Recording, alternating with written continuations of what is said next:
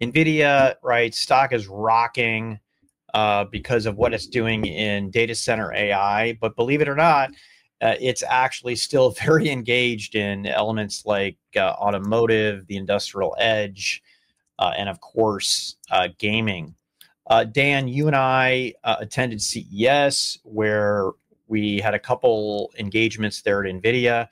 I was fortunate enough to have a conversation with Jensen. It wasn't scheduled. It was very happenstance. I've known the guy since 1998, but you and I were both part of the financial analyst day and the Q&A, and I think we both watched the keynote in the comfort of our own rooms. So what is the next opportunity? And you know, the company has been laying out cookie crumbs for a long time, and particularly on its financial analyst calls, in the amount of time it devotes to topics that are not data center AI. So this notion of primarily robots, we know that they're in the automotive industry, but industrial robotics is the next big thing. And when I say industrial, that's a loose term that can go even into healthcare. But essentially, they introduced a product called Cosmos, and think of Cosmos as a world foundational model to be able to essentially train robots, right? And they've got different levels, and you might be asking, well, wait a second, isn't that what Omniverse did? Well, think of Omniverse as having very, very detailed and precise models in the physical world. It's a little bit more of a challenge, though, to extend that into the virtual world and to be able to train to essentially make these robots a lot smarter. So if you take Omniverse and you feed that data into Cosmos, the theory here is that the quality goes up. And, you know, we've seen synthetic video worlds being created before. I mean, NVIDIA did it with Omniverse, and you see companies like OpenAI with Sora, and you see companies like Adobe. They haven't gone GA on this, but Video Firefly, right, to be able to create synthetic. And the challenge, though, has been, if you're trying to train a robot with a high degree of accuracy in what it does, literally how it interacts, the quality of the video output has to be higher. So it's clear that you know, the next big planned growth area for NVIDIA is in robotics. You can use Cosmos for automotive. We're going to see this, and you know, let my imagination run wild, why wouldn't we use Cosmos for something like entertainment, right? And the ability to be able to improve the output of entertainment content, basically a better Sora. Is that it? You done? You there, Dan? Gonna tap the microphone. You there? No, I was there. I'm not used to you. I'm not used to you talking that little. I'm just like floored. That was actually really fast. Pat probably has another workout to get to. I mean, when you're getting huge, you just don't have that much time for this stuff. No, in all serious, that was really a good breakdown. You know, I'm going to kind of try to tie some threads together. I know we have like a 7.5 today with like 3 NVIDIA tracks, and you know, I know they're different topics, but there's some of this is all the same to me.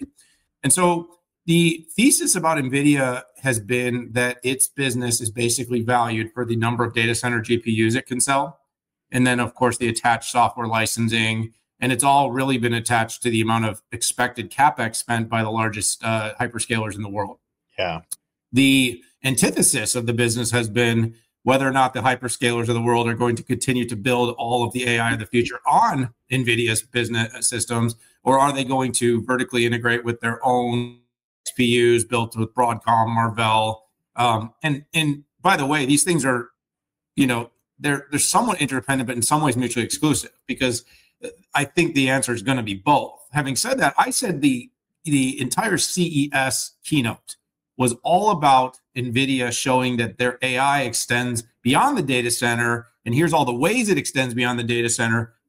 But, and it's an important but, at the same time, all of this will create more demand in the data center, because let's face it, $40,000 GPUs sold 72 at a time with hundreds of CPU cores and licenses attached to that ultimately end up then creating more licenses for Omniverse, and then more licenses for, edge-based solutions and Orin in the vehicles, and everything else that's going on is a really, really lucrative business.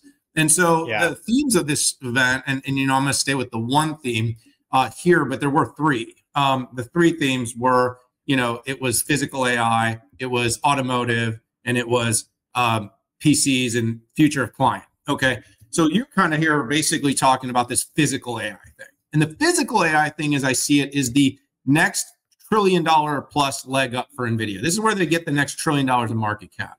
Why? Because two things. One, it's really hard. So all the things that you're sort of hearing about, like ASICs and accelerators for the data center, what NVIDIA is doing here, none of that stuff can do that right now. Now they will be able to build that stuff.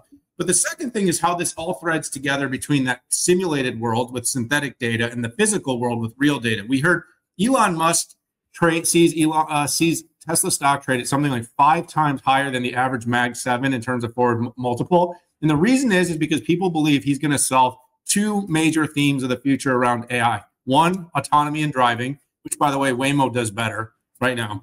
And two, but he has more cars, more data. There's a lot of reasons why Tesla could win. The second thing is he's going to solve humanoid robots. So he's got remember the guy on stage in the suit 2 years ago? And then this year they had the ones pouring drinks that were like kind of semi. I think there was someone in the back, probably with a remote control doing things. But like we went to CES this year, you saw physical robots. You saw robots that could, move boxes, and robots that could, walk around with us. And you saw robots that could offer companionship. But the thing is that if you just get to the level of every human has a robot, just that, and you're talking about something that costs as much as a Tesla 2 or 3 at 30 to 40,000, the economics of this become really powerful. Well, someone actually has to build the software stack to train that robot to be useful.